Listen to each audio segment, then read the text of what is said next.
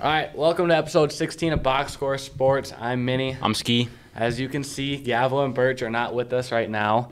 They're out on a senior trip, but we got a good interview coming. We got Gopher legend, got European League star Trevor MBAKWE coming in. It's going to be a really good interview. It's going to be a lot of fun. Before we get into that interview, we got a big announcement to make. I mean, with school ending and Gavin and Birch being seniors, Chapter 1 is going to be closing. We're going to get into Chapter 2 with 2 new guests. Boys? We got Tate the cook and Toby Sabila joining the podcast. For next year. It's going to be a lot of fun.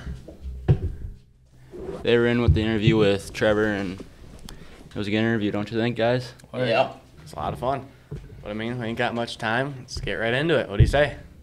Let's go. Let's get it. All right. All righty. We are now joined by a former Golden Gopher and pro basketball player, current basketball coach Trevor MBAKWE.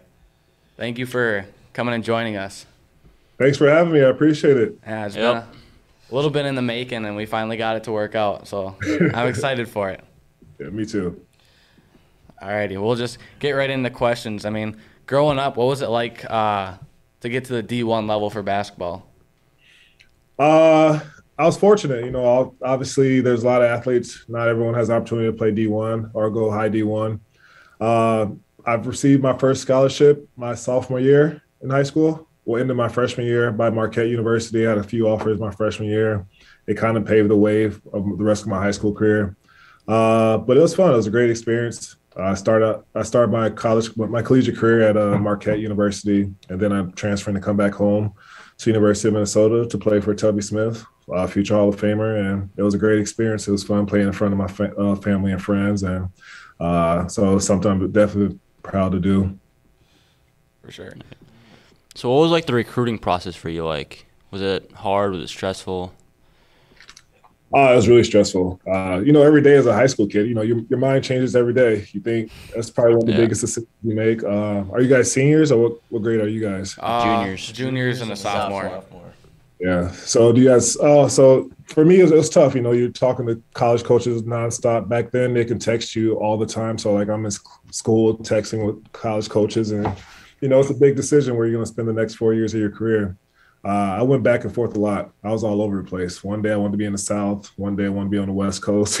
One day I wanted to So it took me a while, but when I finally made my decision, it was probably one of the best moments because I felt the relief and I felt really good about where I was going. For sure. What sports did you all play in high school?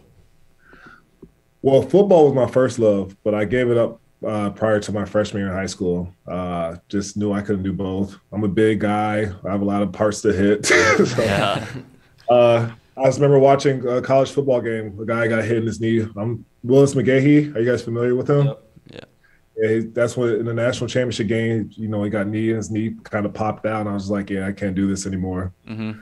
But in high school, I'll just play basketball 24/7. That was my sport. If I can go back, I wish I would have probably played football or maybe did some track, be a multi-sport athlete. But football was my main job.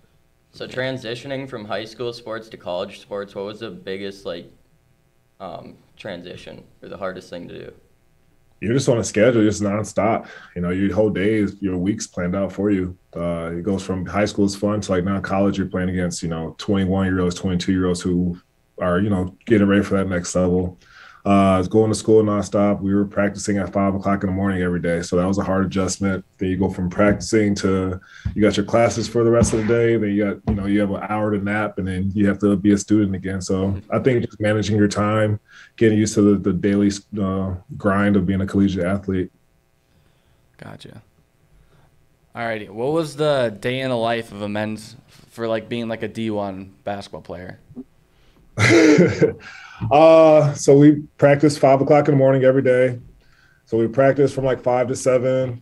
Then from you have like an hour maybe for your first class. Then you have a few hours of your classes. Then you have to come back for study hall. And then usually like preseason, we'll have 2 practices. So then we have another practice that afternoon. So it's pretty busy. You definitely earn your stripes there. But later in my collegiate career, practice became a little bit lighter. But at the first you're a student, then you're an athlete, but you don't have much time to yourself, but it's worth it, long term. Mm-hmm. Well, what was your dream college growing up? What college do you look up to? Or My dream college is probably UCLA. UCLA. yeah, UCLA. I never received an offer for them. Arizona was up there too. They were one of my top teams, but at the time they went through a coaching change. But also being home, I think being a Gopher was always like one of my top things. Being able to play in front of my family and friends, and growing up being a Gopher fan myself.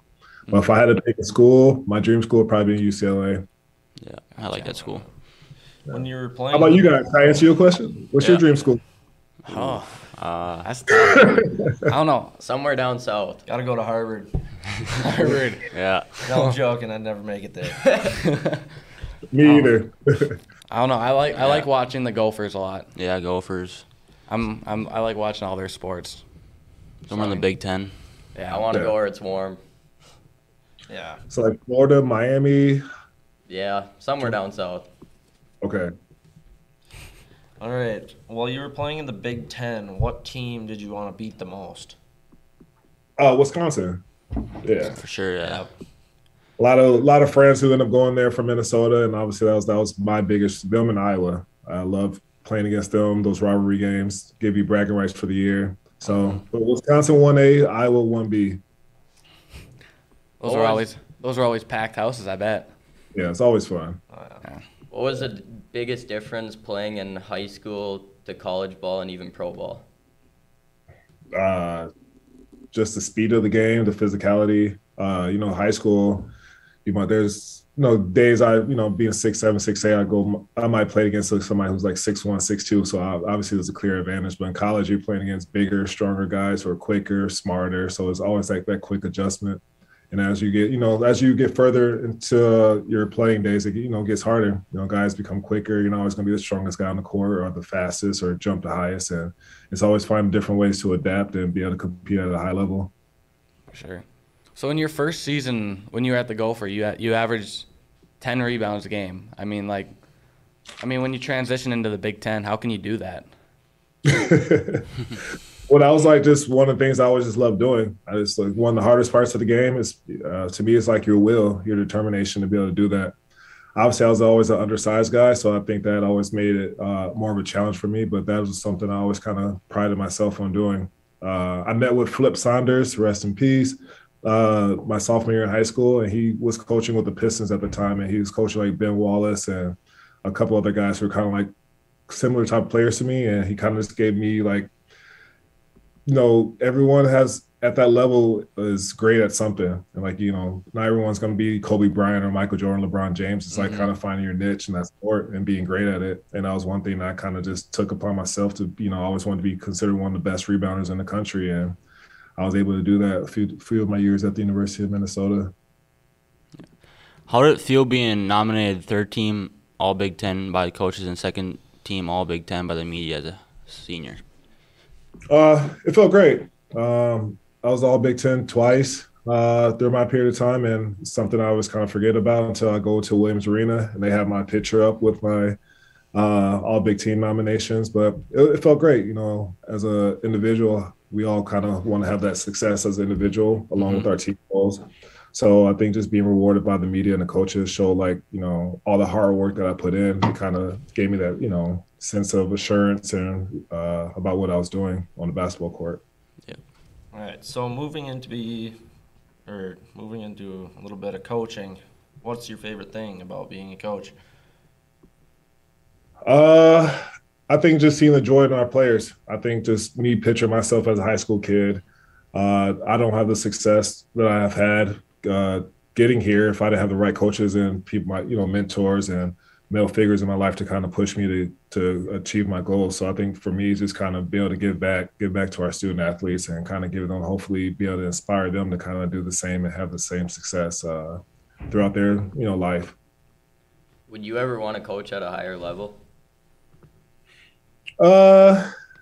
Potentially, maybe down the road. Like I spent a lot of my time already traveling and being away from my family and friends. But down the road, I could see myself maybe going D1, D2, D3, just going to get into the next level. But right now, I'm happy with high school kids. I like working with you all, even though you guys are stressful at times. Yeah. Oh, yeah. Yeah. But it's been fun. Like my first year coaching here, it was we made the state tournament. We had an unbelievable year. We weren't really predicted to make it to state. So just seeing some of the battles our guys went through and like the success they had towards the end of the season, that was really special to me. Sure. Would you coach any other sport? Yeah, baseball, wrestling. Oh yeah. No, right now I'll probably stick with basketball, but who knows down the road. Gotcha. Did you have any mentors growing up? Who'd you look up to? Yeah, my high school coach. He's an AD at Lakeville South. He kind of pushed me to.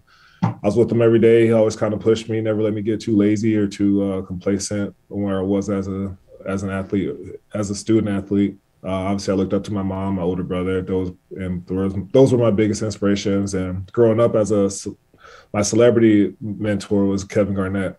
Like I just loved watching him play. I loved everything about him, and like that, I wore number 21 for him, and he was like who I aspired to be. Obviously, I didn't come close to being anything like him, but he pushed me without him even knowing. What would you tell younger kids that look up to you? Just always believe in yourself. Don't listen to the outside noise too much. Kind of stay balanced. Never get too high, never get too low. That was kind of the advice I got from Coach Smith. He used to always say that, like, one day you might hit 5 home runs, and you might go 2 weeks without having one hit. So, like, it's kind of just stay on that same wavelength, believe in yourself, and, just knocking out the outside noise and, negative criticism that really can't help you that much. For sure. Going back on things, how was it playing overseas, like playing basketball overseas? Overseas was fun. It was great. I had a chance to travel the world. I played all over the place: Japan, Russia, Israel, Italy, Germany. So I had a chance to see a lot of different cultures, meet a lot of different people. The game there's a little bit, it's rowdy. Yeah. I remember my first game, I saw one of our fans get beat up by like 4 different guys from the opposing fans. And it was like, that first game, I was like, I don't know if I could do this. But it's fun. It was a great experience. Me and my family were there for 7 years, and I definitely missed being over there. But I feel fortunate that I was able to play at a high level in Europe for that amount of time. Right. How much different is it, like with how you said, the culture, like when you go and you like can't, like for some of the languages you can't speak, and stuff like that. Like how do you do that? It's challenging. You have to adapt, like, a lot of Google Translate on both ends. Yeah. But that's kind of usually pick teams that were in bigger cities that had a lot of tourists, and like English was like a common language to some extent. So, but there's definitely challenges. Like Russia was really difficult. But usually you have like a translator. You have a few players on the team who are used to being with Americans who speak English, and it's kind of broken English half the time, but it's enough to get you by. At the end of the day, I think basketball is a common language. When the screens come in, you know what you have to do. So that usually helped out. What was your favorite level of basketball you played at? High school, pro, or college? Probably pro. Probably college. College, that was a great, being with my friends for 4 years. We still hang out. We still really close. We play spike ball. We're at each other's friends' kids' birthday parties. But I'll say college. It was a great time. It's your first time away from home. You don't have your parents. You're kind of like fending for yourself, but you have your teammates who were my family for those 4 years. And so I'll probably say my college experience was my best experience as an athlete. What did your day look like as a pro player? Sorry, you cut out. Sorry about that. Well, what did your day look like as a pro player from start to finish? Usually you have a lot more freedom. Obviously you're not going to classes. You don't have that aspect of it. So usually, depending on what part of the season we're in, you have your 2-a-days. So you might go in the morning, have a workout individual, do some weight training, then come back in the afternoon. You have another practice. If it's a week we have a lot of games, it's like, you might have a quick 1.5-hour practice, and then you have your games going on. So it just kind of fluctuated. You definitely have more time than you did in college. Yeah. Which was nice because, at the end of the day, you're just a professional athlete. Your whole job is just to make sure that you're in the best shape, you're in the best space mentally to perform in those games. Sure. I don't know. Do we have anything else? Any other questions to ask? I don't think so. We're all good? All right. Alrighty. Well, thank you very much for joining us. This was a lot of fun. That was a good podcast. Thank you. Yeah, thank you. How many podcasts have you guys done? I It's think like this is 15, 16. 15 or 16th one. Yeah. Nice. Yeah, we've been Well, I'm happy. we've been fortunate. We've Yep. been fortunate. Well, yeah, I appreciate you guys thinking about me. Thanks for having me. Oh, yeah. This was I'm definitely a fan of the show now. Thank you. Yeah. Alrighty. Well, I think that sums it up. Yep. We'll see you guys next time. Yep. Yep. See ya.